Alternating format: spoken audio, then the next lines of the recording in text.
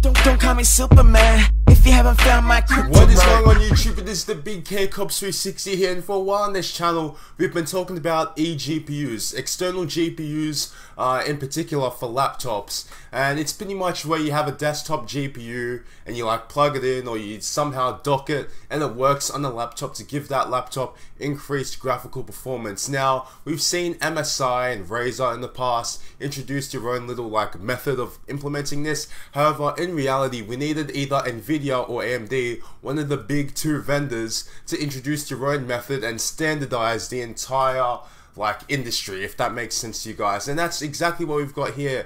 AMD recently just launched XConnect. Now XConnect is essentially allows desktop GPUs to connect to laptops through Thunderbolt 3. Now, and in brackets it's got USB-C, so I'd assume you need that type of speed in terms of bandwidth and whatnot.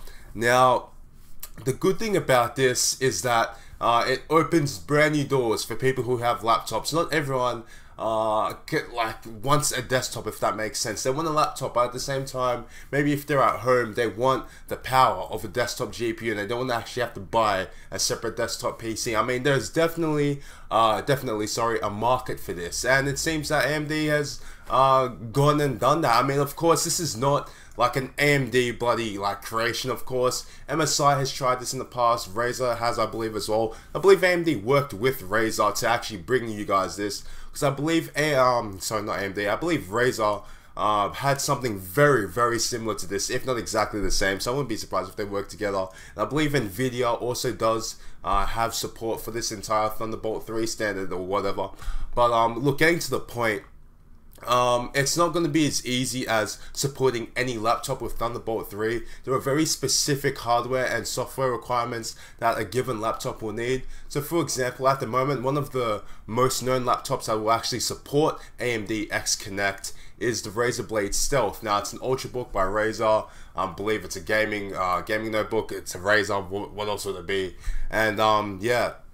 So what are these requirements? Well, pretty much you need the laptop's BIOS to allow this plug and play functionality, which will actually allow the GPU to just be plugged in and like work on the laptop. I mean, as you guys know, BIOSes are very critical in situations like this, especially when upgrading a laptop GPU. If you've ever done that, a lot of the time the upgrade will not work, even if you insert a new MXM card, because the BIOS just doesn't support the GPU. So they need all this custom BIOS shit, and it's just a very just difficult time dealing with it.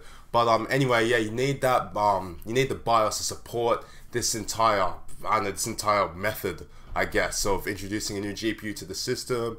What else do you need? You also need Windows 10. You need an active Thunderbolt 3 cable, not a passive one. You need an active one so you can meet those bandwidth requirements needed for that GPU. Because of course, I said because of course I'm retarded. Sorry, because the GPU needs adequate power, it needs adequate bandwidth. Otherwise, what's the point? It's gonna perform like shit, and there's just gonna be no point in buying it. You're literally just wasting money. And you also need at least version 16 or later of the Thunderbolt firmware, and that's pretty much it. So essentially, all in all, you need the latest Thunderbolt firmware or version 16 or later. You need Windows 10, you need a laptop that supports it through its BIOS, and you need an external GPU. So there's a few things you need, but hopefully this actually becomes standardized. Hopefully laptop vendors actually like keep this in mind. Maybe we can see this in ultrabooks, man. We should be seeing this in like cheap as hell laptops. If Acer, for example, releases like a $400 laptop and all it has is just like all it needs is a Thunderbolt connector, and then it's got like a decent, not a decent CPU, but like a average CPU. Someone puts in a mid-end or low to mid-end desktop GPU in there, then they've got a little portable gaming machine. Easy as that. The possibilities are limitless with this, but of course we need the support for this. And of course, lastly, what GPUs are actually supported. That was a terrible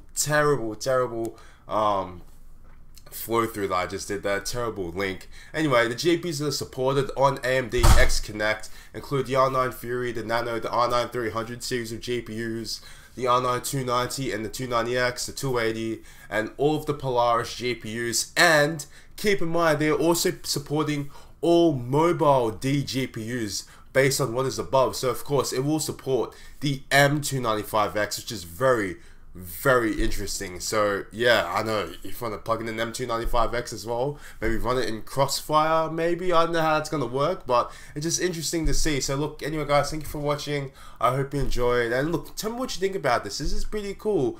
We're actually seeing this whole eGPU thing, eGFX as AMD is calling it, be standardized. It's about damn time. Thank you guys for watching. I hope you enjoyed, and I will see you later.